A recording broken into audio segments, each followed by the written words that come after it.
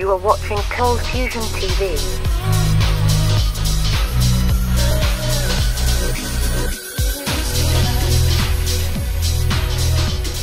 Welcome to another ColdFusion video, Gogo here. If we take a look at the recent explosion in the uses of civilian drones, you're in one of two camps. You're either excited about the possibilities, or just annoyed by the drones. If you're one of those people that are annoyed, this video will at least make you appreciate the technology. So what am I talking about here? What if I told you that a team of drones built a bridge out of rope, all by themselves? Well, exactly that just happened last month. Let's get the story. One of the big selling points of drones is that they can easily get to places where most humans would rather not or just can't. Is it possible that drones could actually build objects that humans would have had to put themselves in a risky situation to do themselves? The answer is maybe. The video you're watching was filmed at Zurich Flying Machine Arena in Switzerland. It's a display of pretty intricate aerial construction. Every knot and braid of this 7.4 meter bridge was tied together autonomously by these drones. So that's right, they did it all by themselves with no help. So that's cool and totally awesome, but how does this all work? Well, the key is, before construction starts, the room is outfitted with motion capture devices. This motion capture equipment provides positional measurements that are communicated to the drones over a wireless network. There's also a set of custom software that provides sophisticated algorithms for estimation and control.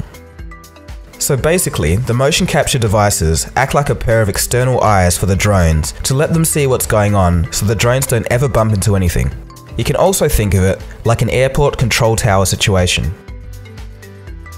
Okay, so a bunch of drones building a bridge is nice, but it's not really a bridge until you can cross it. So, can you? As it turns out, this bridge can easily support a human's weight, and I think that's pretty amazing. The researchers involved in this experiment say that this acts as a demonstrator to show that airborne drones are able to build load-bearing structures at full scale. So there you have it. Drones are now able to start building practical structures by themselves. But this isn't the first time this has been done. In 2011, a rather rudimentary experiment showed that drones could autonomously build towered structures. Is this the future of construction? A flying robot building a wall. The robot's developers were led by Professor Raffaello D'Andrea of the Swiss Federal Institute of Technology in Zurich.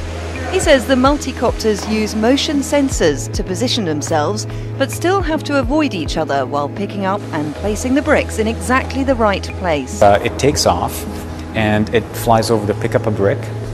It makes sure that other vehicles that are flying with bricks are not in its way, so it stays out of the way until it feels that it can move into the space.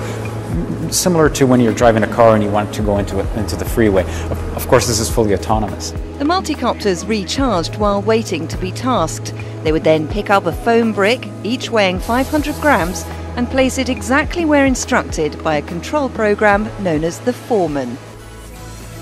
So let's take a look at the bigger picture here. What does this all mean? What about in 20 years' time? Can we scale this idea up so that drones could carry even heavier construction materials? Could aerial construction theoretically mean the end of conventional building methods? That is, no bulky scaffolding and no projects that are over budget or over time.